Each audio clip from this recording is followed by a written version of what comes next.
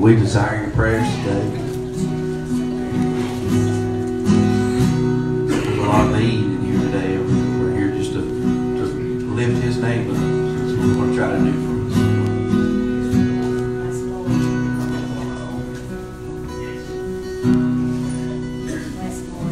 Oh God, you're my God, I seek you.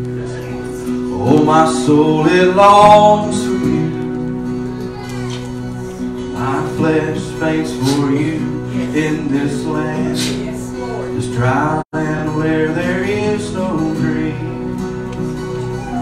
I've looked upon you in this place, beholding your power and glory, Lord.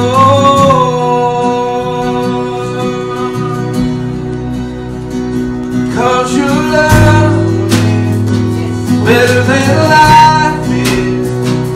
I will praise you as long as I'm alive.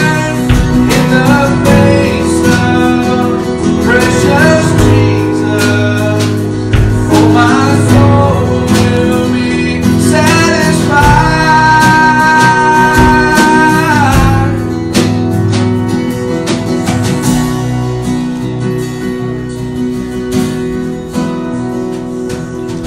God, you're my God, I seek you. Oh, my soul, it longs for you. My flesh faints for you in this land, this dry land where there is no dream. I've looked upon you in this place, beholding your power and glory. Oh,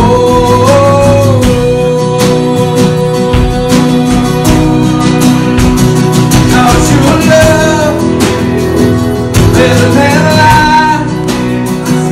I will praise you as long as I'm alive. In the face of precious Jesus, oh, my soul will be satisfied. 'Cause your love is better than life is. I will praise you as long as I'm alive. In the face of precious Jesus, oh, my soul will be satisfied. Oh, my soul will be satisfied. Oh, my soul will be satisfied. 'Cause your love is better than life. I will praise you as long as I'm alive. In the face of precious Jesus, oh, my soul will be satisfied.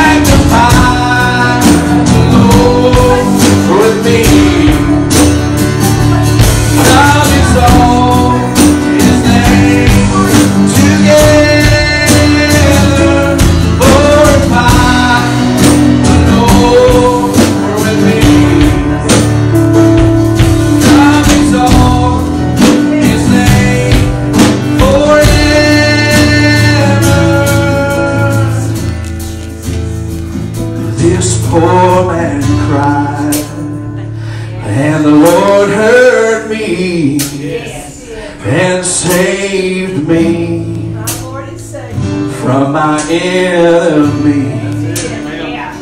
The Son of God surrounds his saints. He will deliver them. He will deliver them. Oh, magnify the Lord with me. Come exalt his name together. Glorify the Lord in me. Come exalt his name forever. Magnify the Lord with me. Come exalt his name together. Glorify the Lord with me. Come exalt his name forever. Oh, taste and see that the Lord is good. Oh, blessed is he who hides in him. Oh, fear the Lord. Oh, all you saints, he'll give you everything. He'll give you everything. He'll give you everything. He'll give you everything.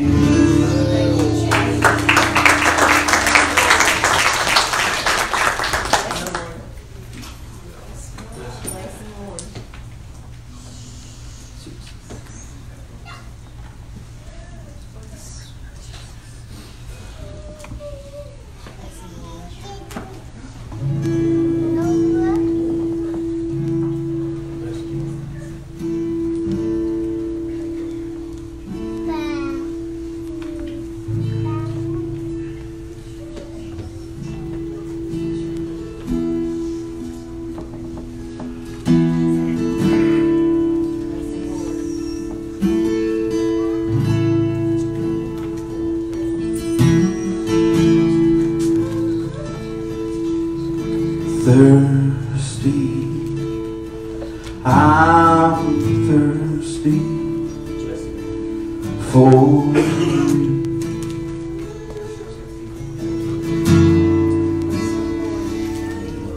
In a dry land with no rain, I need you.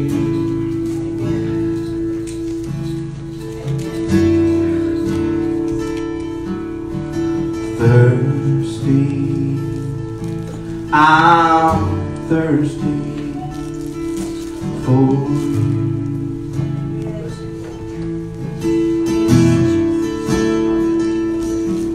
In a dry land with no dream, I need you.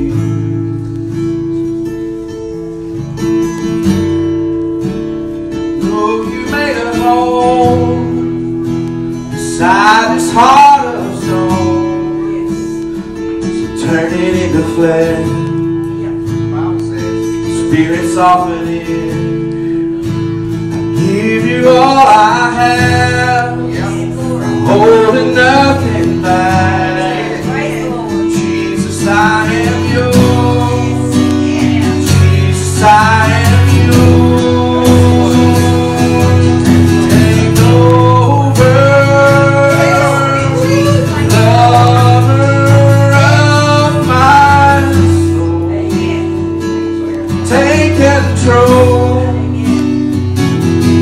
I surrender. There's nothing I want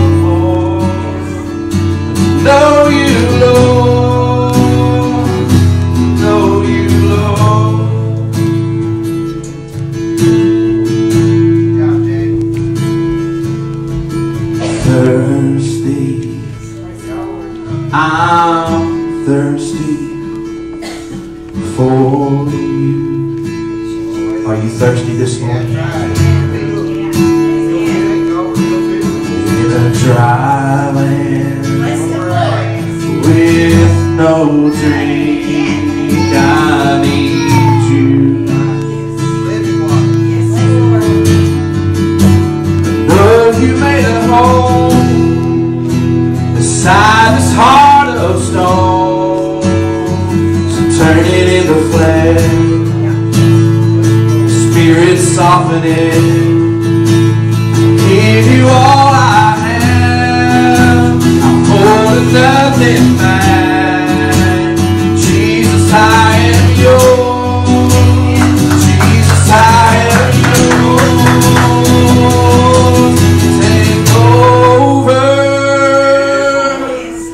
lover of my soul. Take control. I surrender. There's nothing I want more than to know you, Lord. Take over, lover of my soul. Take control. I surrender. There's nothing I want more than to know you, Lord. To know you, Lord.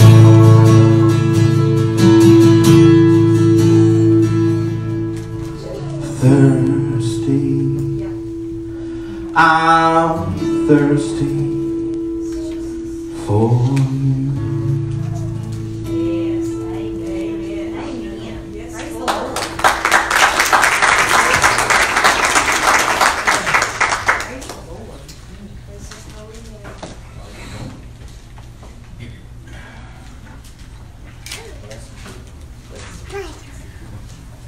Pastor, before you get started, I want to say this whole last couple of weeks we've been doing these songs.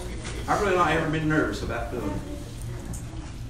We've had a very rough week learning these. We've had like zero time. I think we ran over them twice. Friday night, they were gone. But you know, this is like the song says, when you let Him take over, Yeah, that's right. you have nothing to worry about. That's right. I was so worried that this was not going to go well, and I don't know why I was worried, because I knew. Yeah, praise the Lord. You just need the same thing in your life. When you're worried about something, Right. and you know it's not going to go good, you have that feeling in your heart, just let Him take over. Amen. And then you will magnify His name and glorify His name. And everything you do will be for Him. That's right. Let Him take over. Be thirsty. Yes, amen. Praise the Lord. Amen. I'm thankful for their obedience. God impressed upon me, Lord, I do what you told me to do. Just impressed upon me this morning when I get to the podium this morning and take the mic away from me. I've done it, so I don't know for them.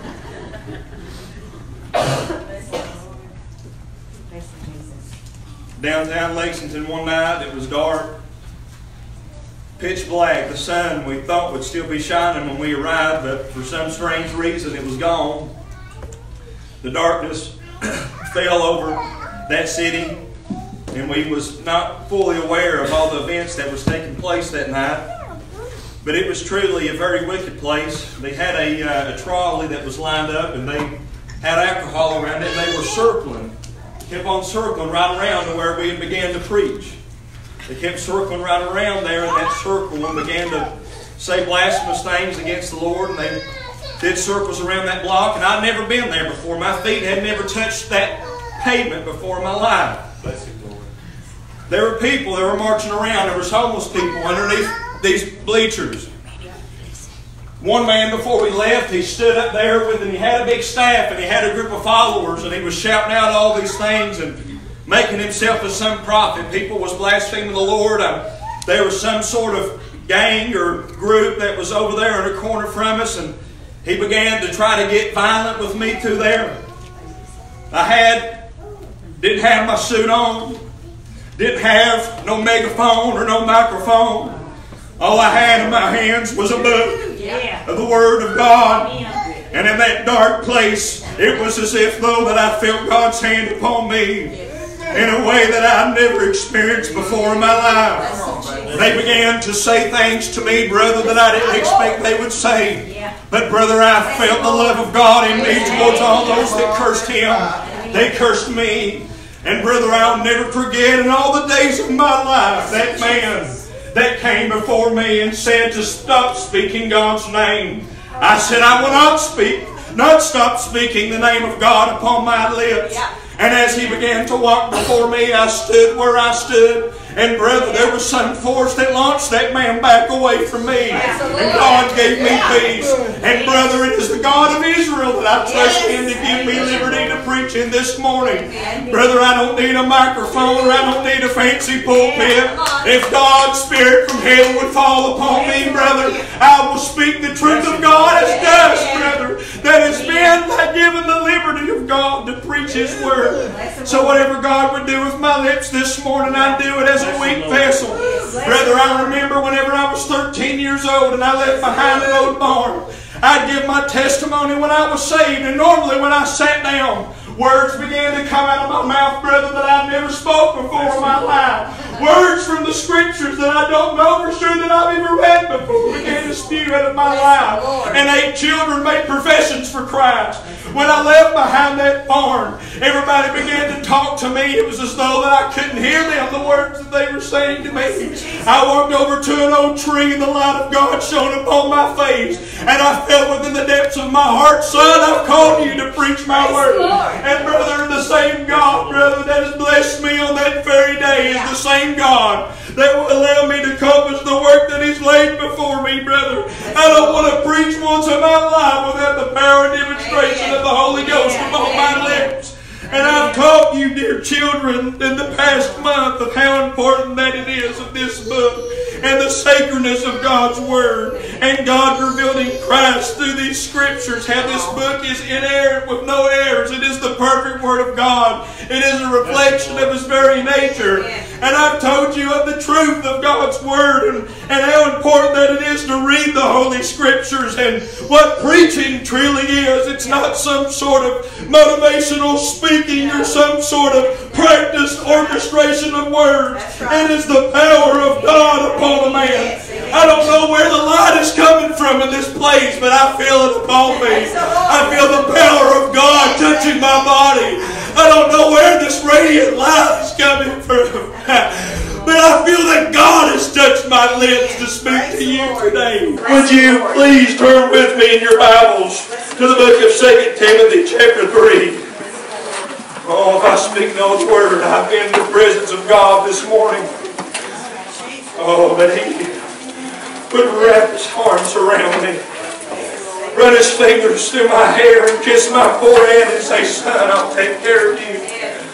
Oh, to be in the arms of the one that loves me and cherishes me. For I am His bride and He's my groom and He's purchased me with His own blood. Oh, what a precious gift it is to be wed to the Lord.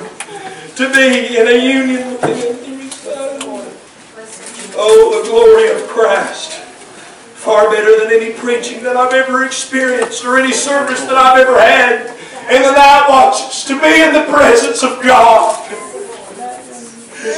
Far better than it is to preach a sermon than it is to be in the presence of God.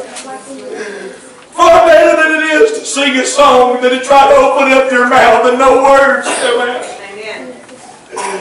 To be in the presence of Christ in His Spirit. God, make me a weak man, that the power of Christ may rest upon me, and that these people today would not say no words of me, but of the power of Christ.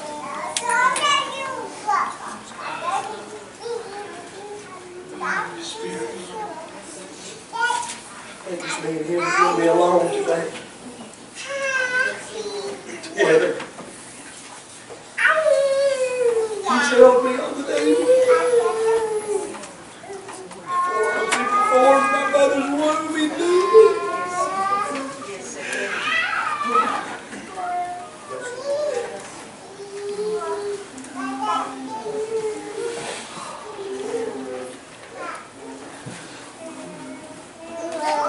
2 Timothy chapter 3. I'll try to move on, Lord. I love you, but help me. Have you ever been in this prayer? Have you ever been near Him? Bless the Holy Spirit.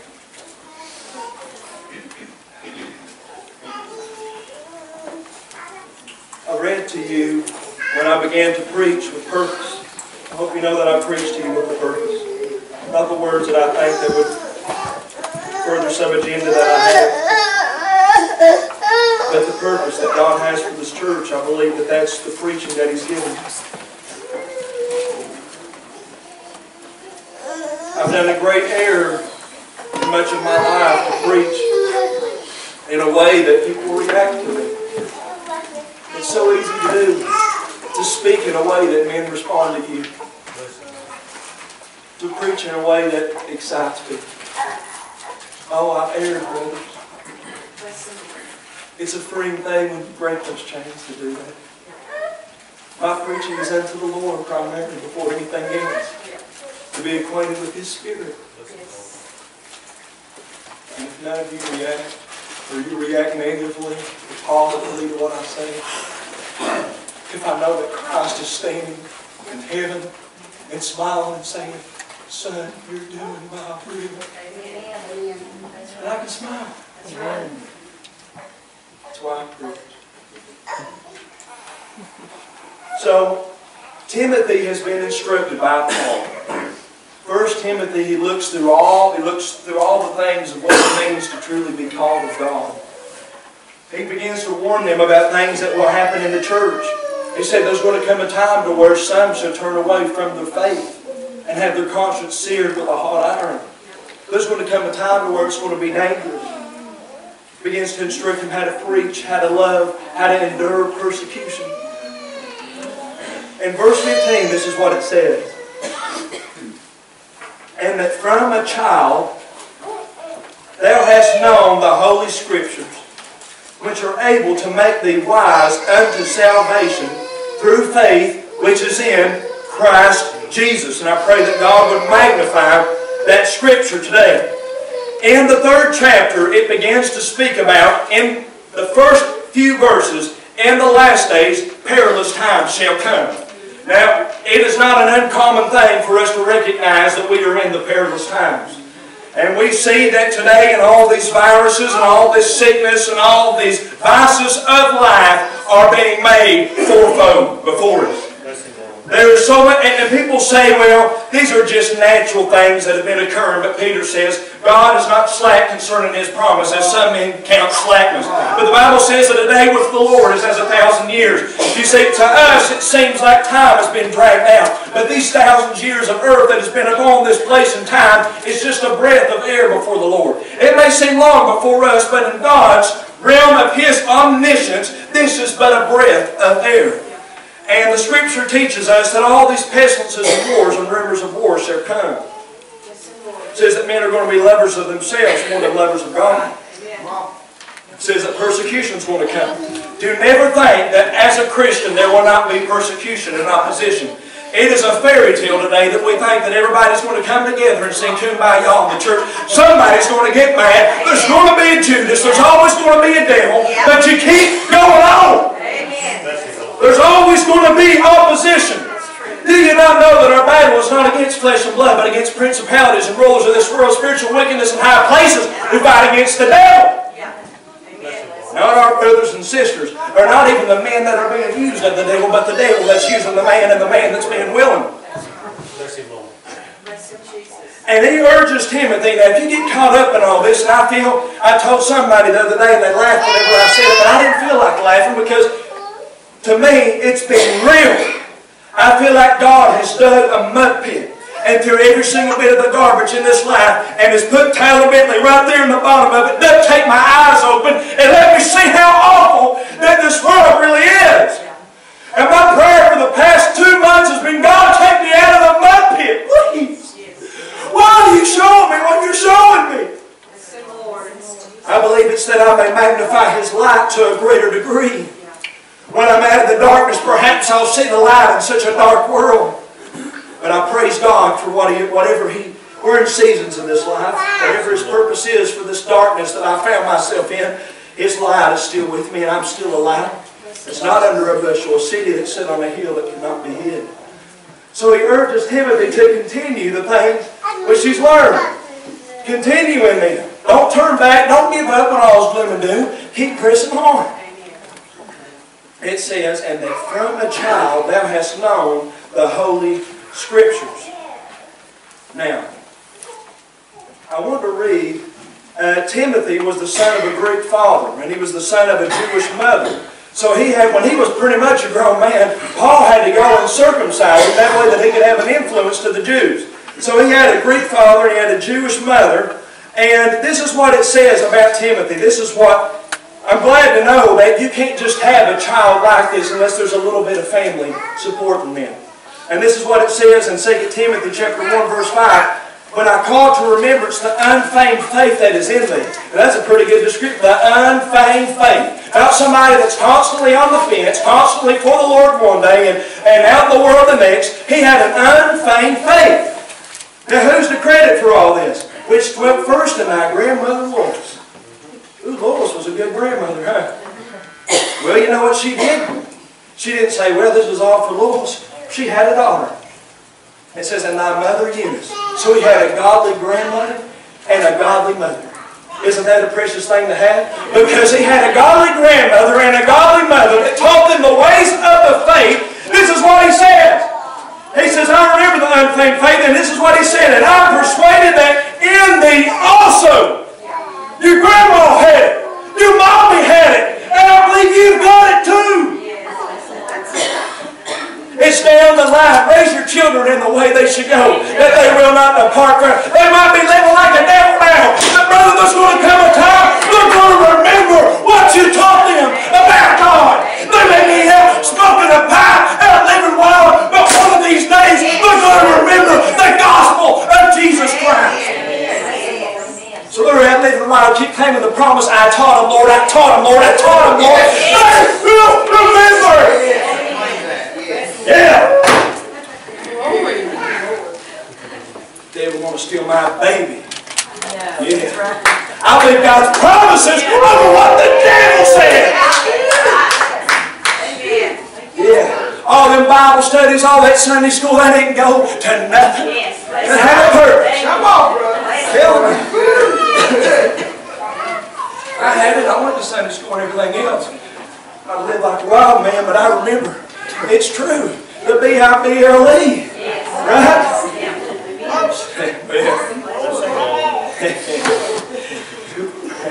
It may have just been a t-shirt when I was 6 or 7. I might have just got that Bible because I liked it was the color blue. But there would come a day, brother, to where I got it. Not because my mommy gave it to me or my grandmommy. They may have had it, but God gave it to me. Yeah. God's faithful.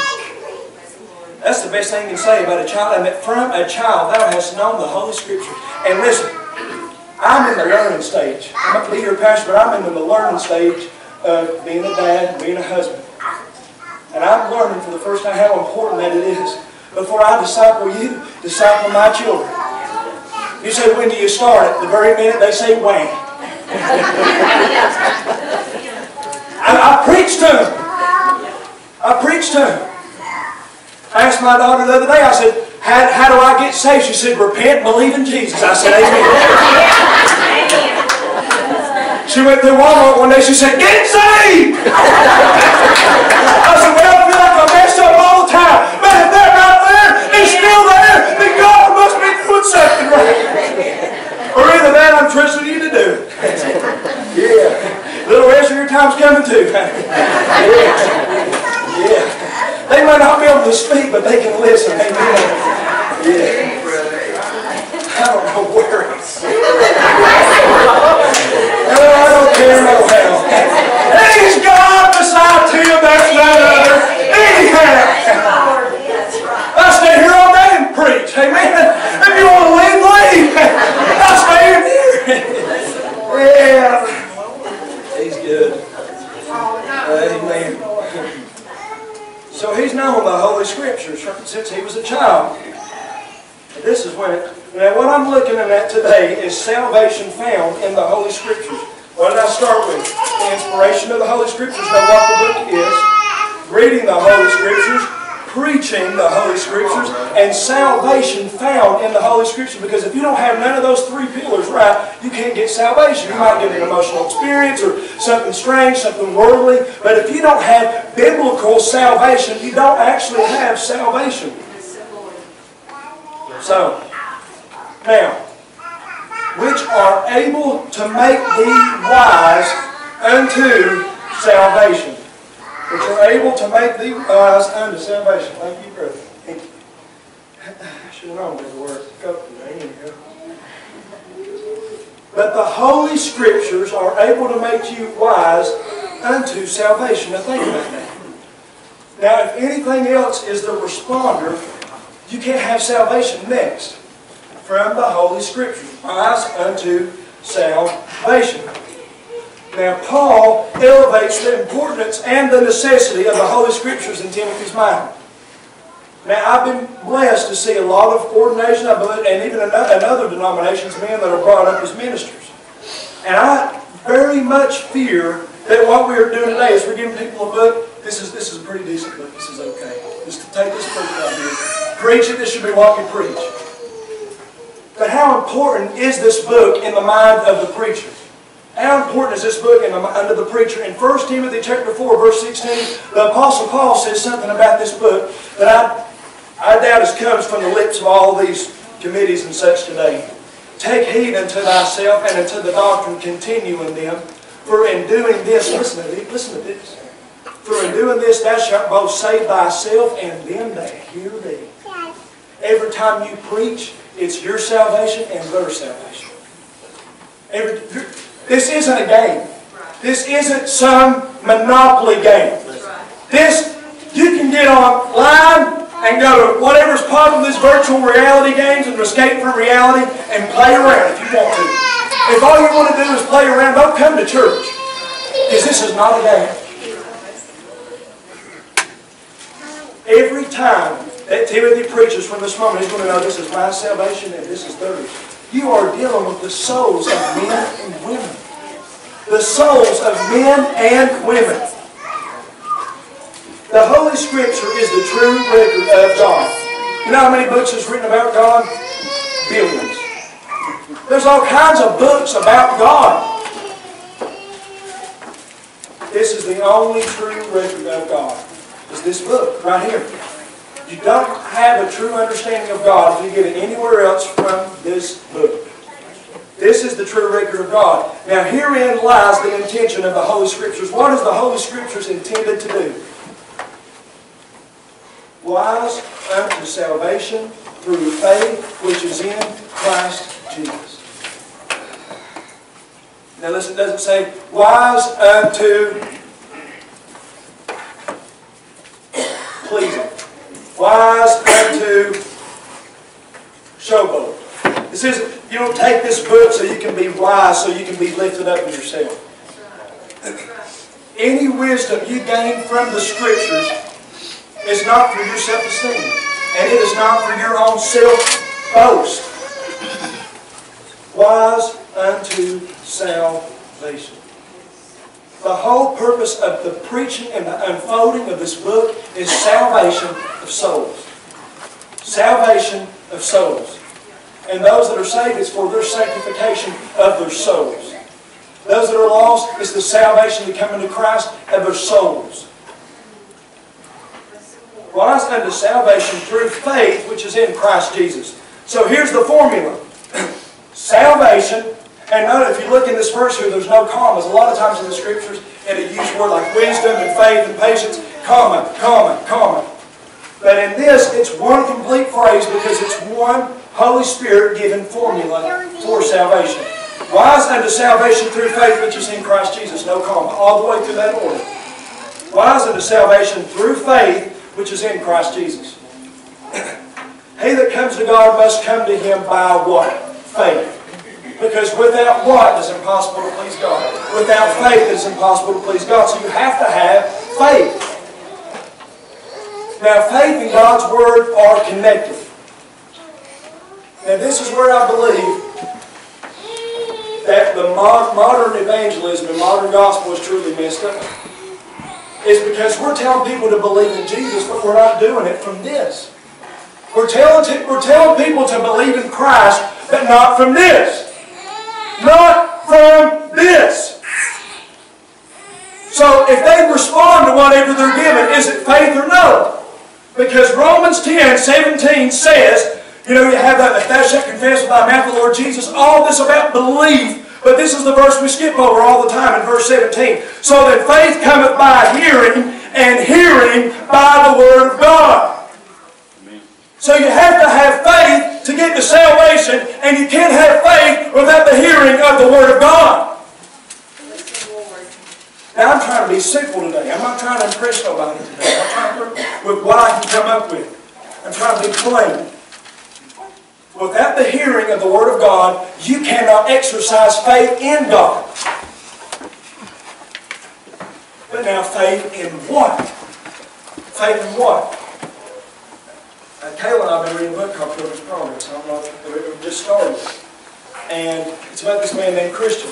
He goes to all these places to try to arrive in that narrow gate which leads to life. And he's going all these places, and one of the places that he goes to is a big mountain, and earthly wisdom tells him to go there. And it's Mount Sinai. Now what this earthly man of wisdom told Christian to do was to go to the mountain and do good things so you can enter into the narrow gate. Now is that the way to get to heaven? Boys, if we had to do that, I'd give up and be done. If we had to present our good works before the Lord, ain't none of us would be going. So he tries to go there, and then evangelist says, where in the world are you going? Because if you go up that mountain, it's going to fall down on your face. Some of you, instead of going to Mount Calvary, are trying to go through Mount Sinai. Mount Sinai is the law, which no man can keep. Mount Calvary is of grace. And God told us that if you even touch the mountain, you're dead. You can't go through good works. So what's your faith in? Self, self, self. Which is in Christ Jesus. Now, the Holy Scriptures magnify Christ Jesus. This book is not to boast of Moses. This book is not to boast of Elijah. And this book is not to boast of yourself. This book, from the front to the back, is to reveal one person. That is Jesus Christ. This book magnifies Jesus Christ. And if Jesus Christ is not being magnified, they're either misinterpreting the book or they're reading from some other book. This book magnifies Christ Jesus. And that don't mean everybody's going to be convulsing in the floor and running around and doing laps and everything like that. I don't know. But whatever happens, it magnifies Christ Jesus always. If the response, if the reaction is it glorify Christ, it's not from this book. It's from some other spirit. That's why the Bible says, test the spirits to see whether they are of God or not. Not everybody that names the name of Christ knows Him and loves Him and serves Him. Amen? We think everybody's a sheep. No, some of them, they look like sheep, but they got sheep skin on. They're just wolves. Everybody thinking everybody's saved. No, everybody's not. We looked at this Wednesday in John chapter 6. There was a big crowd around Jesus, and Jesus says, I know who believes and I know who doesn't. And when He said that, the Bible says that there was a big multitude that went back and they never followed Him anymore. Jesus knows who believes and who doesn't. So, the Holy Scriptures magnify Jesus. And this is a big phrase in the New Testament. It starts to just blow up all the way through. The Word, the Word, the Word, the Word. But it's capital W. What's this? The Word. Now, John chapter 1, we've read it multiple times. John chapter 1. John chapter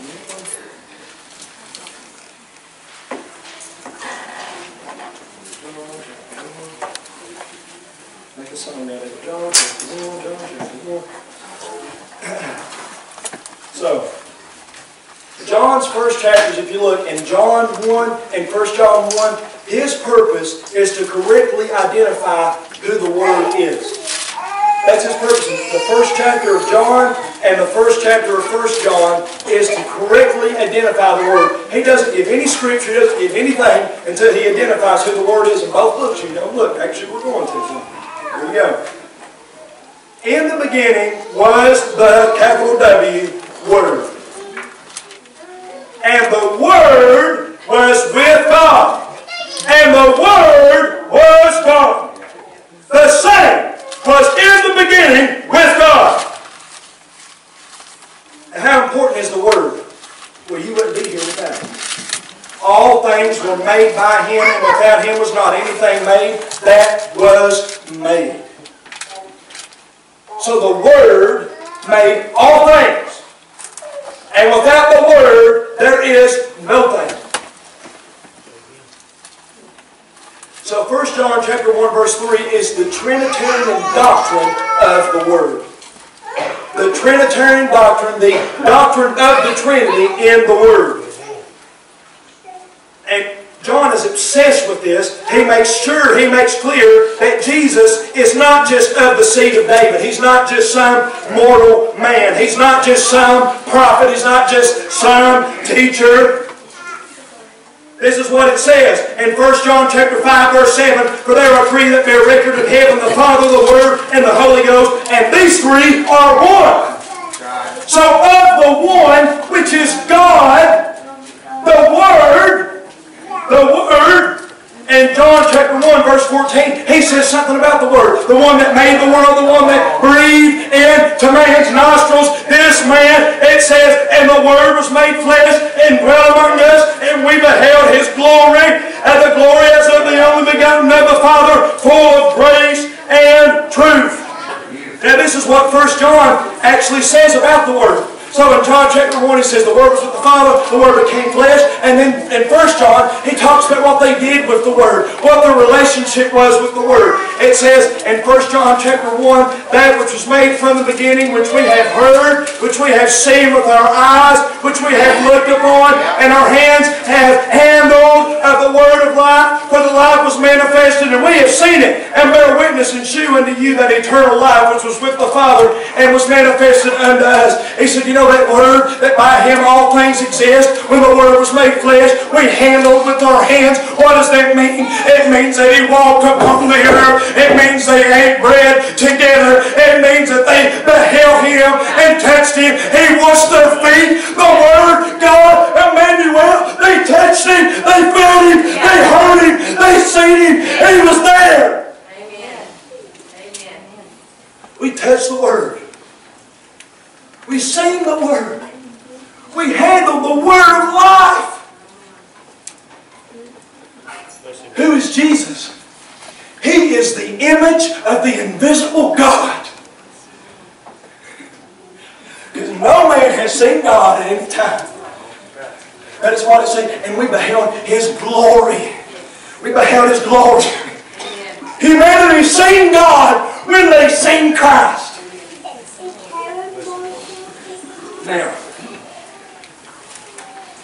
the most phenomenal sermon that was ever preached was to two men. One of them we know the name of, another one we don't. Cletus. And somebody else on an Emmaus Road. The greatest sermon ever preached was in the Word, from the Word, by the Word. We say it one more time. The greatest sermon ever preached was in the Word, was from the Word, was by the Word.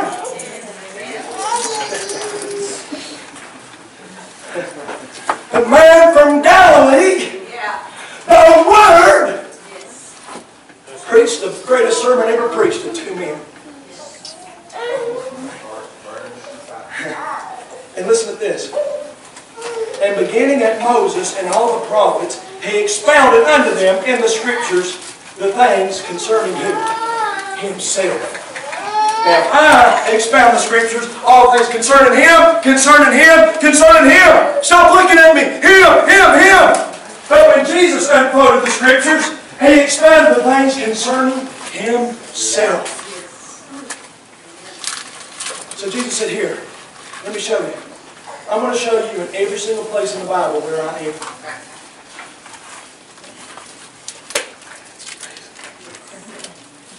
But the thing is, I'm like, God, why didn't you tell him to put it in there? I want to love. We didn't see the manuscript. We have the overview. We didn't see the inner parts of it. I guess it was just for those two. But now, I think that it may have went a little something like this. In the beginning, God created the heaven. Bible says that He separated the light from the darkness, the greater light to rule the day, and the lesser light to rule the night. And then the Bible says that He said, let us. There's the Father, there's the Word, there's the Holy Ghost. Let us create man in our own image and in our likeness. And then the Bible said, I can imagine Jesus saying, here, I love this part right here. Because you wouldn't be here without it. The Bible says that He made man in the dust of the ground. And He breathed into his nostrils the breath of love. And man would come and live his soul. And then He said, well, it's not good that man should be alone. He said, I'll make him a helpmate. He said, I'll put a sleep upon him. Hey, God can light you on fire, or He can put you asleep. Take your pick. But the Bible says a great sleep fell on him.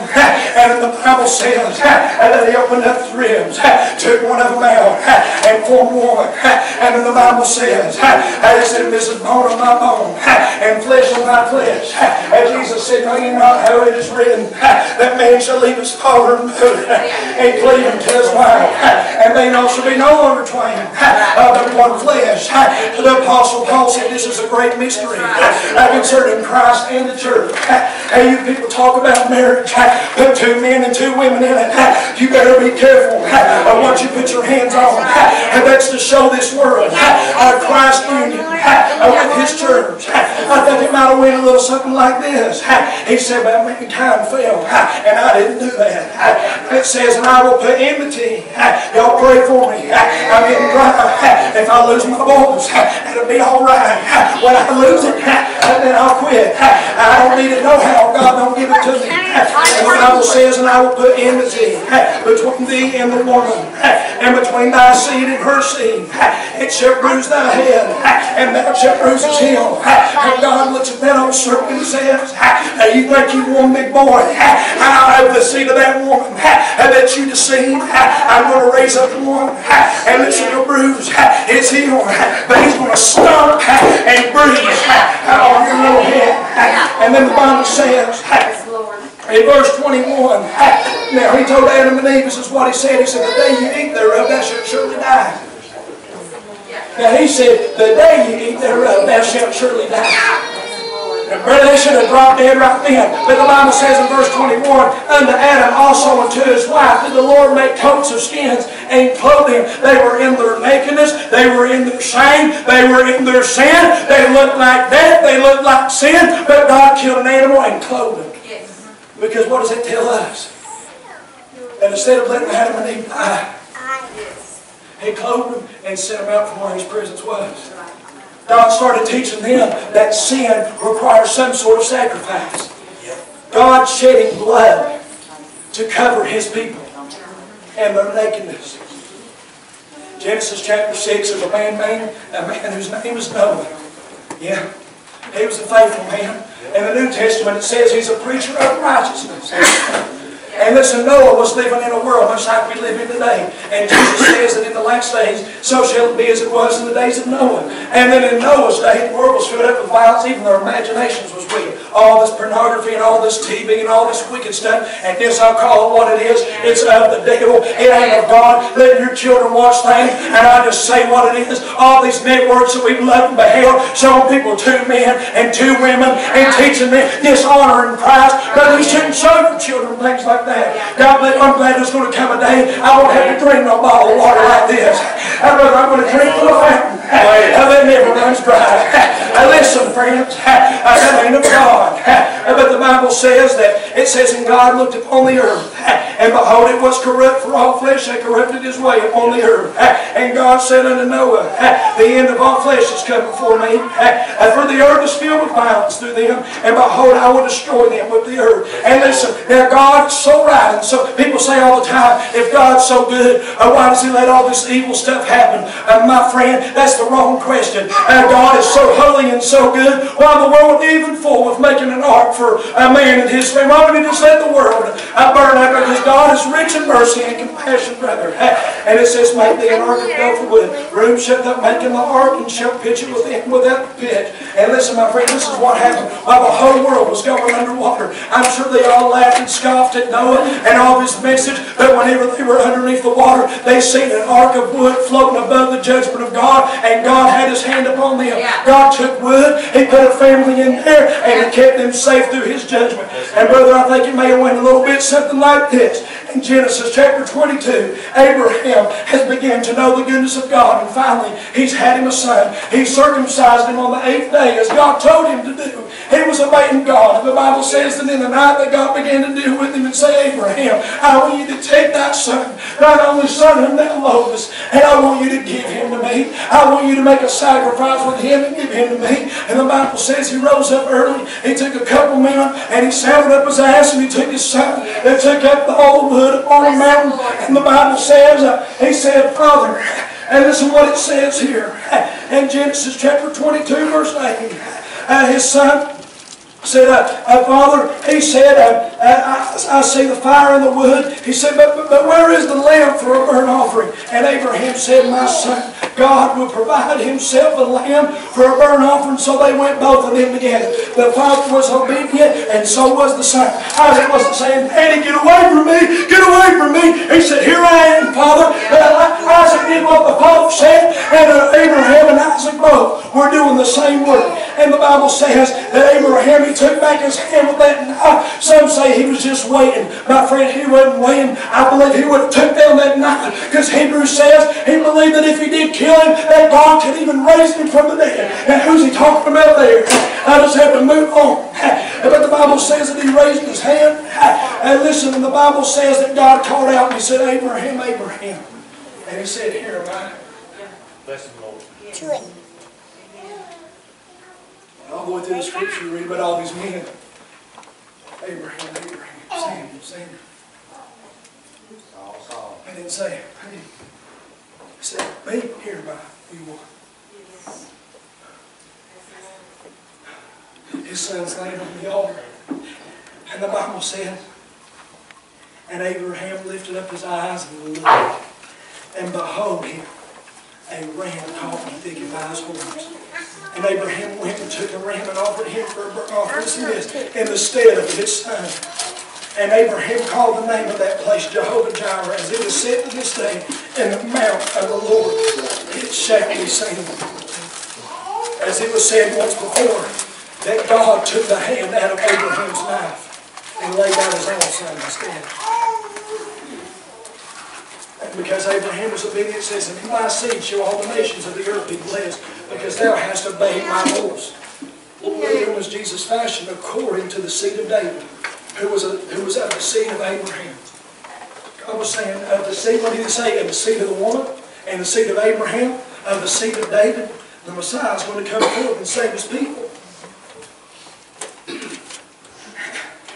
I believe a man would say like this. Oh yeah, and you heard about Moses, didn't you? Cleopas, and what's your name? Jesus knew what his name was. You know what Exodus, right? Remember the plagues? Will you remember that Passover night? Remember how I told Moses and Aaron, said, I'm going to sweep through there and I'm going to kill the firstborn of all the men of all the beasts? You remember that? He said, take a lamb for the count of the household, kill it, shed its blood on the doorpost. You know what was coming upon Egypt that night? The full judgment of God. The judgment of God was coming upon that place. And he said, for I will pass through the land of Egypt this night, and will smite all the firstborn in the land of Egypt, both man and beast, and against all the gods of Egypt I will execute judgment. I am the Lord. You know why God does what He does? All the things that He does is so one phrase can be given to all of mankind. I am the Lord. Not Pharaoh, not their gods, I am the Lord. And the blood shall be to you for a token upon the houses where you are. And when I see the blood, I will pass over you, and the plague shall not be upon you to destroy you when I smite the land of Egypt. And all of Israel, they would have this big festival in which they would take of the unleavened bread and of the wine and celebrate the night to where God delivered them from the hand of God's judgment, that their house may be saved. All through the generations of Israel, God showed them that what did Abraham tell Isaac? Don't look for a lamb. Don't wonder where a lamb's going to come from. God will provide for Himself a lamb.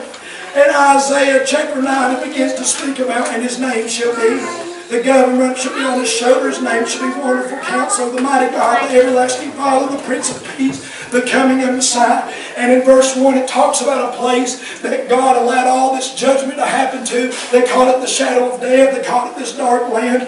And Jesus one day began to walk in their borders. And Isaiah, about 800 years beforehand, said, the people that walked in darkness have seen a great light. They dwell in the land of the shadow of death. Upon them hath the light shine. And that's the picture of the whole world when Messiah came. The people that walked in darkness have seen a great light. They that dwell in the land of the shadow of death. The Bible says, Hebrews, and it is appointed unto men once to die, but after this the judgment. And in the shadow of death, it says, upon them hath the light shine. And He told them, He said, I am the light of the world. And after Jesus had went through and showed them Moses and all the prophets and things concerning Himself, they got together and they beheld the Word. Their eyes were closed at this point. And He was taking bread with them, and He blessed it, and He broke it, and He gave it to them. Listen to what verses 31 and 32 says. And their eyes were open. You know, at the moment when a person is born again, and they begin to see the truth of God, it's just like all of a sudden, do you remember when you opened up your eyes for the first time, it was like, boom. What is all this? And the light just began to. And their eyes were open and they knew Him. Because Jesus showed them from the Scripture who He is, and their eyes were open. They said, that's Him right there. That's Him. And you know when their eyes was open? The very second Jesus got out of the house. And you can never be saved until Jesus does that for you. And He vanished out of their sight. I'm glad whenever the reverse of that's going to happen, that He comes into my sight. And this is what they said, and I don't know. I ain't going to play on nobody's emotions here today. I don't know who's experiencing what they're experiencing right here. I don't know who you look like, who you are. I don't know anybody that says they know. Liars, only God searches the hearts of men. But this verse right here. And they said one to another, did not our heart burn within us while He talked with us by the way, and while He opened to us the Scriptures? Faith came by hearing, and hearing by the Word of God. When a person is saved, when this Word is preached, by the grace of God to sinners, and their eyes are open, you'll burn at the very thought of Messiah. You won't harden your heart and say, I don't need it, I'm good enough, I don't need Christ. Your heart will burn at the very thought of His holiness and glory. And this is a verse. I was going to do another one. I feel like I need to end with this verse right here. This is the one. John chapter 12. And this is a very misinterpreted passage, and I need to correct it today because I believe it may lead to the salvation of someone's soul here. What's that? John chapter 12, verses 32 and 33. What's that one going on? That? This is Jesus talking. And I. You know that God is a person. God is a spirit. And that worship is worship in the spirit and in truth. And I, if I be lifted up from the earth, will draw all men unto me. Now, I've heard it countless times, and I'm guilty too. Indictment against me too. Let's lift him up, church. Let's lift him up. Let's lift him up. Lift him up. That way the people can get saved. Lift him up. God don't need your lifting or your movement to draw men unto him. And that's not what that scripture is talking about.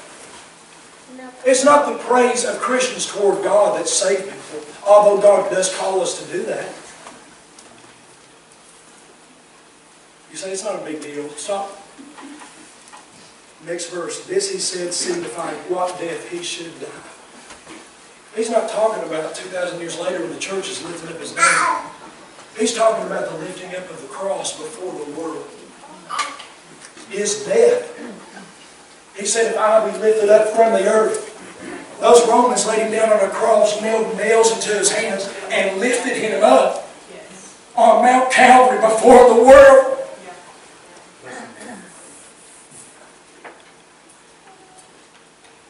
If I be lifted up,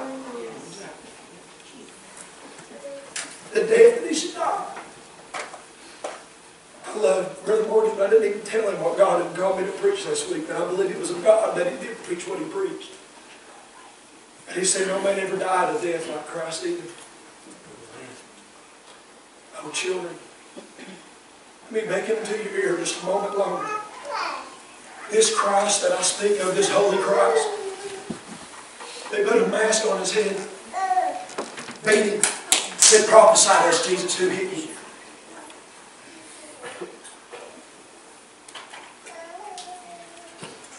If you're over the cross, then you're not none of his. If you've already had your fill of the gospel, there's not a day that goes by that I don't think about, Lord, those nails in your hands and your feet. I'm the sinner, Lord. Why did you do that?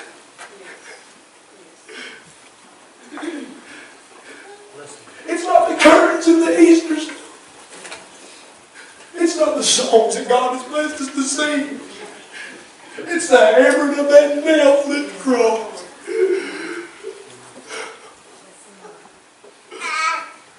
Jesus died. And this is the gospel that I preach to you. That Christ Jesus died for our sins. According to the scriptures. Think about every time you told a lie. And you stole.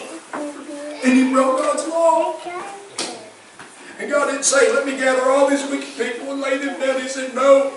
For God so loved the world that he gave his only begotten Son, that whosoever should believe in him should not perish but have everlasting life. God awakened stony hearts, God made them hearts of flesh. For God sent not his Son into the world. He came into the world, but that the world through him might be saved. And he that believeth on the Son is not condemned. But he that believeth not is condemned already, because he hath not believed on the begotten Son of God. For God commended his love towards us, in that while we were yet sinners, Christ died for us. For the wages of sin is death, but the gift of God is eternal life through Jesus Christ our Lord. And he that hath the Son has the life. He that hath not the Son hath not the life. This is the love of God, not that we loved him, but that he loved us and gave himself for us. And that he was buried, and that he rose again the third day according to the scriptures. This is Jesus. This is who he is. He died for your sins. I tried so hard. God, I got to make it sound a certain way. I got to. Simply this.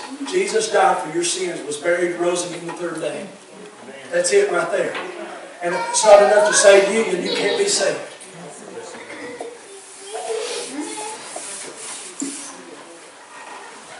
I have no question in my mind that I'm in the Spirit's building at this moment.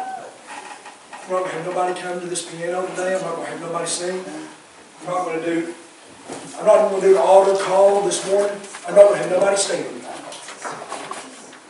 Can I tell you something that God has been revealing to your pastor?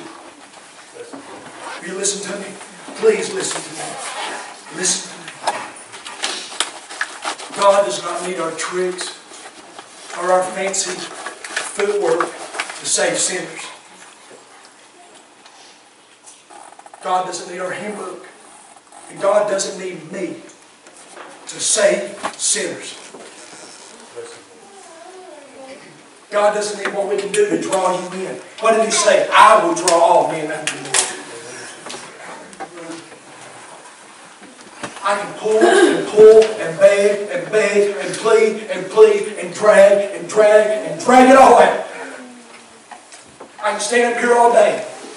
And with my own flesh, I could probably make every person under this roof cry. What good is a bit of garbage like that?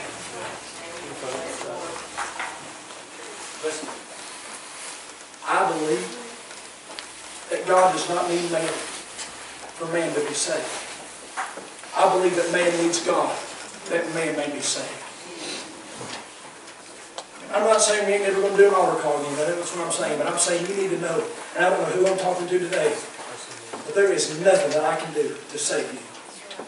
There's nothing that I can do to make you come. Some people say, make them stand so they get a step closer. I believe that this building was under ashes, and we were all under the wood of this building, laid down on our floor, and God wanted to save someone. They come up out of the ashes and give their life to Christ.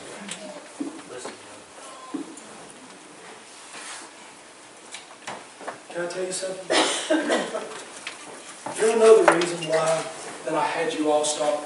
And this is from my heart. I'm pouring out my heart to you right now. I'll probably go home and go to sleep and I'll wake up for 3 days after today. I'm pouring out my heart to you today. You know the reason why I had you stop bowing your heads, raising your hand? You know the reason why I had you stop doing that? Is because I stayed up all night and wept over this one verse.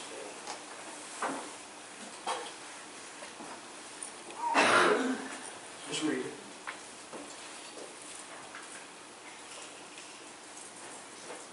Oh, Lord.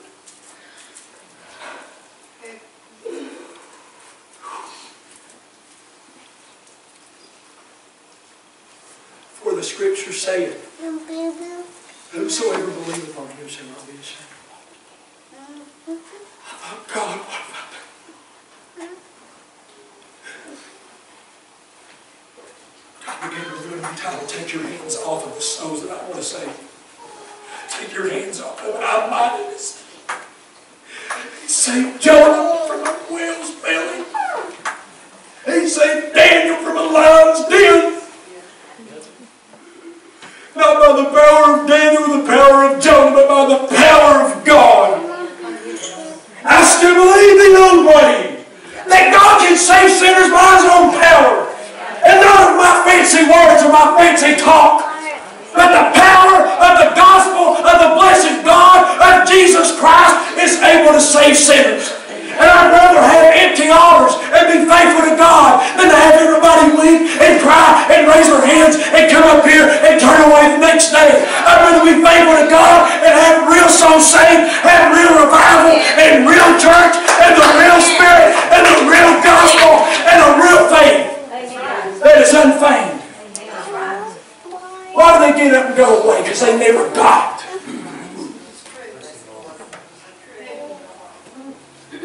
My friend today, God loves you.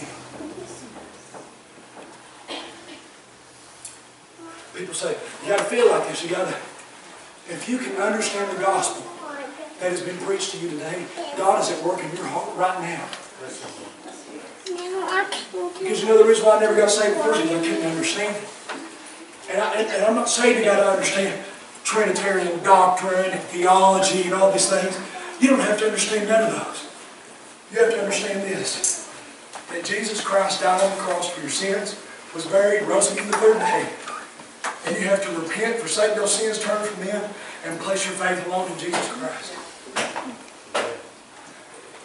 And I'm standing here right now, in this moment, with no power. I see so many souls before me. And you know what my flesh wants to do? Start twisting, start turning. My hands is off right now. If God is drawing somebody and they need to come cry out to God, I'm willing in this moment right now to pray with you. Not pray for you, I'm willing to pray with you. Is there anybody today that needs Christ? Has anybody's eyes been opened?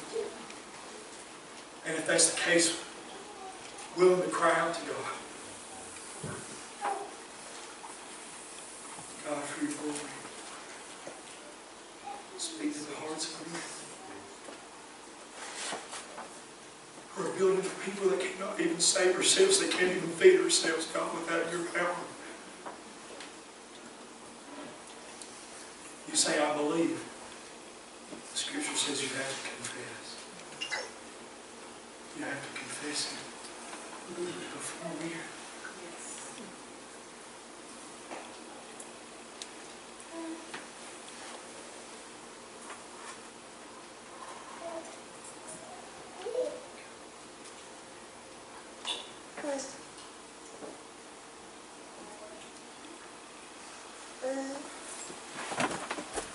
No matter where we go today, wherever the conviction of God is, and listen, I'm talking about examining yourself, because I'm drawing to a close. Don't say, preacher, I done did that years ago. I done did that prayer. I done did that. If you don't have fellowship with God and your life's not changed, my friend, you need to examine and make sure wherever the conviction of God, whether it's in this building, whether it's whenever you walk in that parking lot. Okay, Lord, I'll tell you a story. That's it. This is a nice little quick story. One time, Charles Spurgeon. Charles Spurgeon was inside of the big Coliseum. People were coming there to hear it. There was nothing fancy about anything. They was coming to hear the word of God preach and worship and pray. And they were getting in this building to see if everybody could hear his voice. So he goes up in there, he stands up, he said, I'm just going to test and see how far my voice can carry. He said, behold the Lamb of God. They thought it was empty.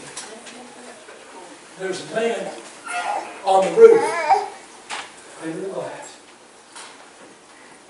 Charles Spurgeon was walking through. He said, just some mysterious man runs out and falls before him.